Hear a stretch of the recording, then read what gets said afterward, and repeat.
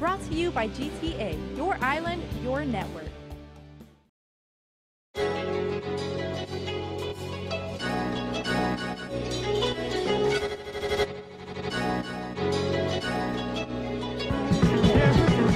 Hello, I'm Simone Legno, the artist and co-founder of Tokidoki. Yes, you heard him right. Simone, who was born in Rome, is one of the creators of the Japanese-inspired lifestyle brand. His notable cartoon characters and logo is on everything from apparel, footwear, and even bags.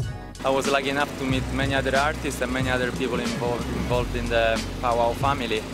And there was the people from Powwow Guam, Josh, and he told me, Simo, you have to come to Guam and do something here. And I said, yeah, I have so many fans, I guess, in Guam, because I know the brand has been pretty popular, and I really would like to do something special. So they invited me and I'm here.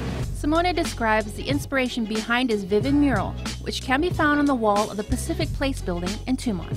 It's a mix-up of the classic Tokidoki iconography. I always mix up these dualistic things, the cute and the edgy. And then I wanted to add in elements that are iconic from Guam. And with this being his first time on Guam, we were curious to know what he thought. I was excited like a child already when I was seeing the water from the airplane. I always love to see new places, and I heard that anyway it's a magic place, and so far from that little bit I've seen, because we have been painting day and night really. And actually right now they just caught me 3 minutes before they take us on the boat tour, and today I got to see the real magic. So all the artists we are grouping, they take us on the boat, and they want to show what you guys are proud about. Before he got to work, he was able to take a look at Gax and was truly impressed by how the island is reflected in the art.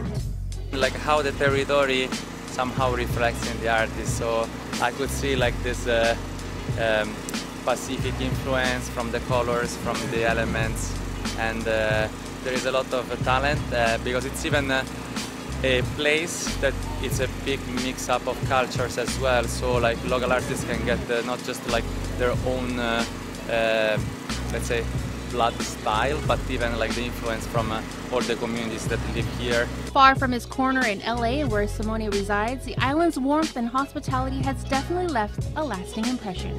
I'm sure this is not the last time.